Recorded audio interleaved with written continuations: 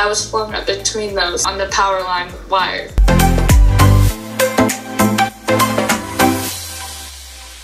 Hi everyone, welcome back to Herrin Twins. I'm Aaliyah. Kendra's not really interested in doing videos anymore, but she'll be in some, like, throughout. Like, we're planning some videos to film, but that is why she's not here. But just me today. Today I'm going to be interviewing Kennedy. Her story is very inspiring. We'll have her just tell it, and it's probably in the title of this video anyways. She hasn't joined yet. We'll get going once she joins.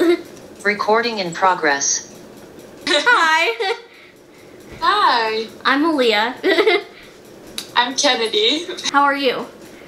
I'm good. How are you? Good. So I just wanted to interview you. I found you from, what's her name, Sarah? On her Instagram, and was like, oh, tell us a little bit about yourself, where you're from, if you want, how old you are, and stuff like that. So my name's Kennedy, and I'm from Burley, Idaho, and I'm 17 years old, and my story is that I got into a car accident on May 22nd. Oh, wow. That was really recent. Yeah, it was. It was way recent. So, like, what happened when you were, what exactly happened when you were in the car accident? Were you driving? Were you a passenger? So, it started out, I had just got off work that day, and I was kind of upset, and so I was just a mess all day and the day before. And so then my friends came over and they wanted to cheer me up, so they're like, let's go to the base of the mountain. We have a mountain that's right down my road, and we call it the D because there's a D at the top of it. So we always go to the base of the mountain and watch sunsets. So we were like, let's go to the base of the D and watch sunsets. So we did, and we were watching the sunset, and we were having fun up there, and then they were like, oh, let's go make crepes. And so we were like, okay. So we started to go to Walmart, but we were driving out of my road first, and so then to go get my friend's car, and my friend had turned to me and showed me like a picture of like something that really upset me, and she didn't mean to. It was just a whole complicated situation, and it sent me into tears. And so then I started crying, and my memory kind of cuts off a mile before the crash. So what they have kind of reviewed is that I went off the left side of the road and then off to the right and overcorrected, and so the pole's right here, and my left blinker hit the right side of the pole, and it flipped us sideways, and we started rolling. And between the pole that we hit and the next pole, I was flung up between those 5 feet apart as the next one, and so then I was hanging on by my leg. On like a wire, or? Yeah, on the power line wire. Did it shock you or anything? So for a while we didn't know, but we have pictures of like my arm, and my arm's all burnt, and so they think that's why I didn't bleed out from my main artery in my arm, is because it cauterized it. They think I got flown up, and then my right here hit the top wire, which electrocuted me, and then flung me back down. And so then it tangled up my left leg, which is now missing, in the wire, and it broke it. So then I didn't bleed out from my femoral artery either, because the wire I was hanging on pinched that one off. And so I got cauterized and then pinched off. So that's how I didn't bleed out. Oh, wow. That's, like, really lucky. Yeah, like, it was a miracle. Like, you lost a leg, but, like, you didn't bleed out, or?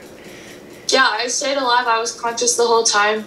And I do have, like, my left arm is not functional right now. I have a brachial plexus injury, which means you have 5 main nerves that run from your spine to your arm, and 3 of them were ripped out from the root, and then 2 of them were stretched. That's why I can move my hand just a little bit. And so they did a surgery to like redirect the nerves to give me function in my arm. So they did that surgery a few days after my accident. So I don't quite have function yet, but we've got bicep movement. So those are my injuries. Is my leg broke, so that's where they had to take the amputation. They started the amputation off at half of my kneecap, and then they got higher because my leg just kept decaying. Oh, wow. So they just were like, oh, we're just going to have to take it off at the break. So that's what they did. Oh, wow. Did you have any, like, what are they called? Like, pains? I forgot. Phantom pains? Yes. Yes, that was my worst pain at first in the hospital. Like, it was absolutely horrible. I hated it, and it just felt like my leg was so swollen. And I was on so much medication that I could see at some point, and I was like, I can see it, but it was all ripped up, purple, black. It was a mess. Oh. And so I remember a few times I could see it, and it made me sad because I knew that really wasn't there. And I could feel the pain a lot. And I still do have pain. It kind of is just a tingly sensation. Just like, it's still there. Yeah. Do you remember, like, hanging from the pole thing? Wire? Yeah. Yeah, I do. So my first memory is when I first woke up in the hospital and I finally got my breathing tube out, I could talk. So I was like, Dad, I just had a crazy dream. I was really high up in the air, upside down, and it was completely black. And I remember the blood was dripping off my nose, and I just remember trying not to cry because I've never been a big crier. I hate crying. So I try everything I can not to cry. And I remember I started to cry, and I was like, no, like, Kennedy, you can't cry, or that will be it for you. And so that was my first memory. And a few weeks went by, and I had another memory where I was looking down. I was hanging up there, and I remember looking down at everyone, and there was a big white tarp underneath me to catch me if I fell, and all these people around. And I just remember looking at them, like, confused why they wouldn't get me down. And then that memory, I kind of cut off, and I switched up to when they were putting the tourniquet on me. And I remember him in my face, and he was, like, breathing, and I, like, looked him dead in the eyes, and I was like, will you please get me down? I can't hold on much longer. And all of this stuff, I was just trying to talk to him and have him get me down, because I was up there for 45 minutes to an hour. Oh, wow. What was your family's reaction when they found out you were in an accident? So my mom and my older sister and my younger sister were in Logan, Utah, helping my grandma do some yard work and stuff. So they found out, and all my family was there. And from what I've heard, they were like, I don't know who called him. It might have been my dad. But my mom started freaking out, crying. My older sister and my little sister were freaking out, crying, and they got in the car and they just drove to Pocatello. So I don't know much about them, but my dad, he was actually homesick that day. And the accident was only 2 or 3 miles away from my house. It's on my road. And so he was here sick in his bed. And then right after they got me out of the power line, my dad got contacted because our family has Life 360 and my grandpa's on it. And luckily he was being a little stalker, but I always answer my phone, like no matter what, I always answer my phone. And so he was like, Jared, like, Kennedy's stuck she's been in the same spot in the field for a long time. And he was like, oh, it's like, I don't know. And so then my grandpa called me, I didn't answer. My dad called me, I didn't answer. So they started to freak out. And then my dad finally got to the scene after they'd got me out, luckily, because that would be horrible as a parent to be able to see that. Yeah. And he was freaking out, and he ran out to the car in the field and was like hysterical. And they were like, Jared, she's over here. And he started praying and outside the ambulance because they wouldn't let him in at that point. And he was just praying, please, please, please don't take her. And I was just really worried like a normal parent would be. And then they finally was like, Jared, do you want to give her a blessing? And he said yes, so he got in the ambulance and he gave me a blessing. And he said, I don't remember what I said, but I remember kissing you on the forehead, saying my goodbye if I needed to. And then he got thrown in the truck with my grandpa to go to Pocatello, and he just remembers the blood on his lips and like just how sad it was because he didn't know if he was gonna see me alive again or not. Yeah, that would be so hard. Oh yeah, a horrible experience. Oh, and then my brother, I forget sometimes, but he is on a mission, so I forget. I don't know his reaction. I just know that he got told, and he had a really hard time with it for a while. And they were like, and his companions were like, Carter, like, you got a freebie to go home. And he was like, I'm not going home. He goes, I'm going to work harder and bring my sister the most blessings I possibly can. And so the next day he gave away like tons of Book of Mormons, and he's just been working very hard on his mission since then. So we definitely have been able to tell the blessings he's brought in. Oh, wow. How are your friends that were in the accident? What were their injuries? And... They're doing really good.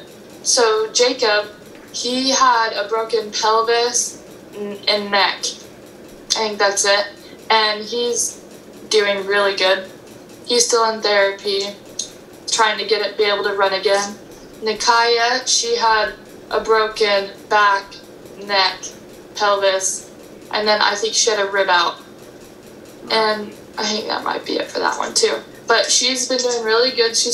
We're all still in therapy. But yeah, the recovery's going really well. So were you guys not wearing seatbelts? Is that why you were thrown? No, we were not. So always wear your seatbelt, people. Always wear your seatbelt. Even if you're really close to your home. Yeah, everyone's always like, the worst accidents are close to home. And I was like, nah, yep, it definitely was. How has your recovery been? Like, do you have to do physical therapy? Yeah, so I have physical therapy 3 times a week. And so I go, because I only have school Mondays and Wednesdays because I fit all my schedule into 8 days. So then on Tuesdays, Thursdays, and Fridays, I have physical therapy. And then on Tuesdays and Thursdays, I have occupational therapy for my arm because he's a hand specialist. So we've been working on exercises for my arm to help strengthen it and do little things. So I have quite a bit of therapy. And then we started this like magnetic shock therapy to help stimulate growth and heal.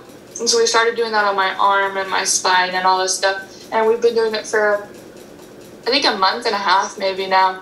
And it's done a lot. So we're kind of just doing everything that we think will help my arm come back because that's our biggest worry right now.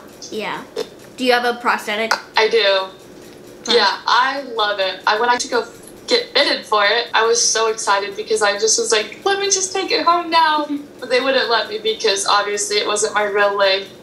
But they got it done super fast, so I got it in like a week after that.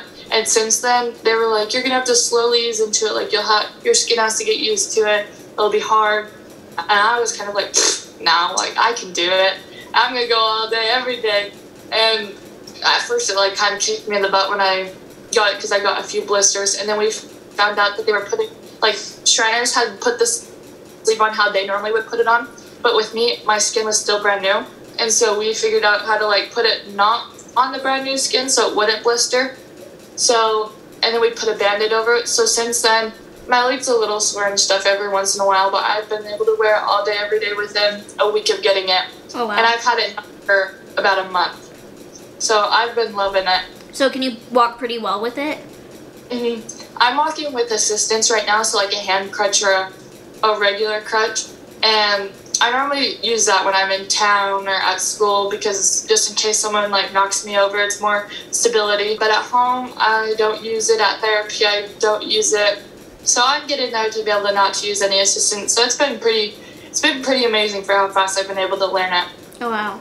I have one leg, and we've so me and my sister, we've never really done prosthetic because I don't know, it's just really uncomfortable for us. We're all the way at the hip, so yeah, it's like, I can't imagine. Yeah, that would be, and it would be hard to keep it on and like everything. It like squeezes our hips.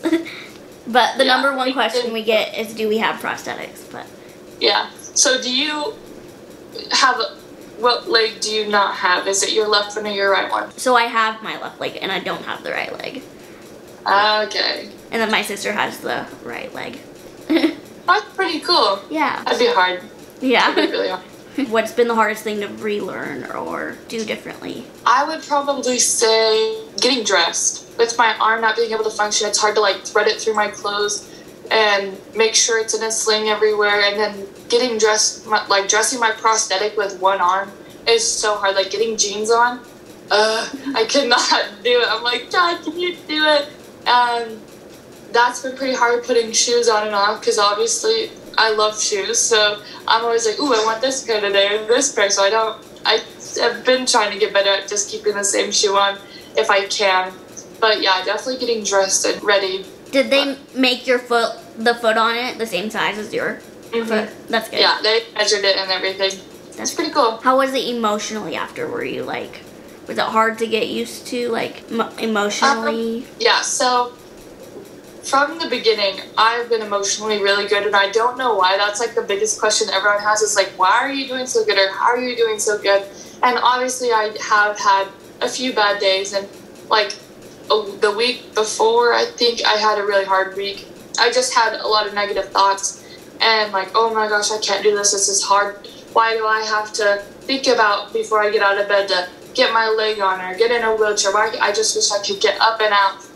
And so I just wish, in a way, sometimes I could have it a little different. But for the most part, my emotional side has been really good. I've been doing really good. That's good.